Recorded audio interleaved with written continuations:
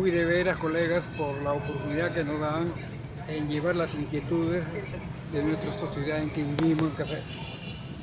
Lo que me pregunta usted, sí, es cierto de que estos señores, bueno, se hizo no un problema, sino un reclamo alturado sobre el tema de nuestros hermanos discapacitados, que no se cumplían ciertas normas, ¿no? Lo que es más, lo que recientemente acaba de suceder, están cobrando desde ahora ya a nuestros hermanos discapacitados el pasaje a Trujillo. Yo no sé qué hace la autoridad edil para poder tope a esta anomalía. Lo considero anomalía porque ustedes saben bien, los presupuestos y lo que se da el Estado hay que respetarlo. Y esta es una tantas de las normas que ha dado el Estado a nivel nacional en los discapacitados. Y acá no se cumple, yo no sé en verdad qué está pasando. Pues, pese a que tengan el carnet de medio pasaje. Pese a que tienen el carnet. Y esto lo vamos a mantener así y les pediré el apoyo de ustedes a hacer una campaña fuerte sobre esta situación.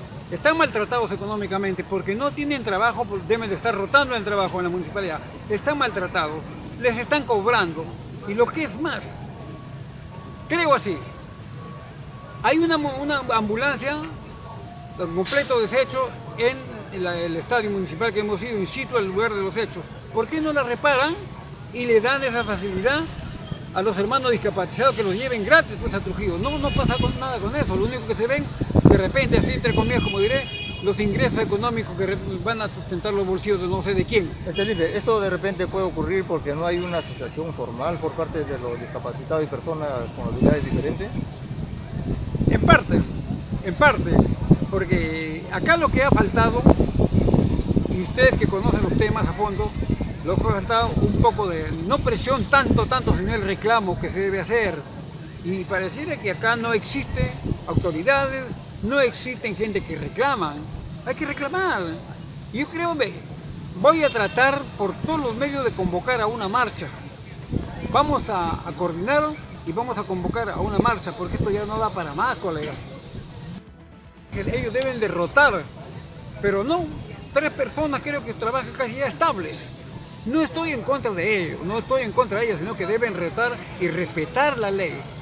Por eso te decía, no sé si desconocen o qué está pasando en la municipalidad. De repente, creo, o no me equivoque, no sé, pero creo que hay ciertos problemas por intereses. Yo los considero así, y lo digo abiertamente. Debe haber intereses para que nada más unas cuantas personas trabajen y el resto. Ante este retraso de formar el comité, vamos ya a convocar a los hermanos y a ustedes. Voy a subrayarlo con mayúscula. Gracias por el apoyo que nos están dando. No a Limber Muñoz, a nuestros hermanos discapacitados. De repente tenemos un familiar, no sé, pero hay que apoyar esta gestión, apoyarlo muy de veras.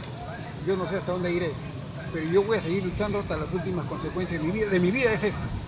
La pasión, así como apasiono yo en otras cosas, ¿no? De mi trabajo, yo apasiono también lo que estoy haciendo. lo que nos falta o que le falta a la municipalidad.